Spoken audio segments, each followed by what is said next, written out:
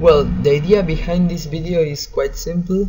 We have to solve the problem with Catia v5 R2013, and to do this we're going to open Catia and see the error which is here. Basically no licenses are recognized, so we need to solve this problem, and the way to solve it is to edit one of the text files that Catia uses to launch. I have to point though that I haven't discovered this solution.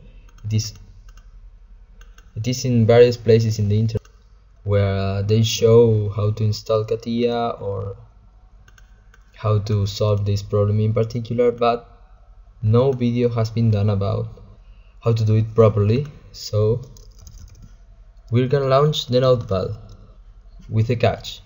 We're going to launch it as administrator, and from here we're going to go to File, Open, Disk C, Program Data. Notice that this is a hidden folder, so I'll show you how to go see hidden folders in this video, but later on.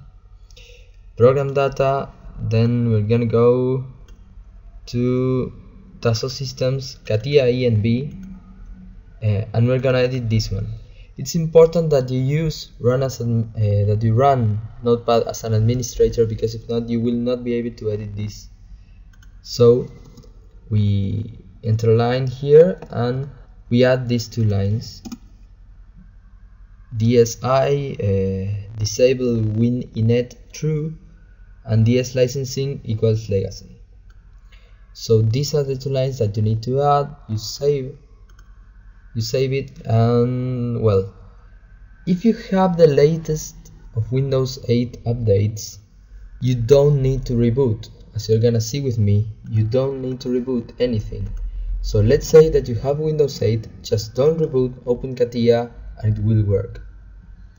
But if you don't have latest Windows 8 updates, well, it would be possible for you that you need a reboot, but I recommend to reboot for everyone. But as you've seen here, it works without rebooting. It depends on your PC, it depends on your Windows version, depends lots of stuff. I suggest you to reboot. You don't lose anything by doing it, and now it works. So yeah, we can start mechanical design, part design. It just works fine. Now, as promised, I will show you how to see hidden folders, because not everyone knows how to do this. So we press the Windows key plus the W key, and that gets us into the settings search. Here we can type control panel,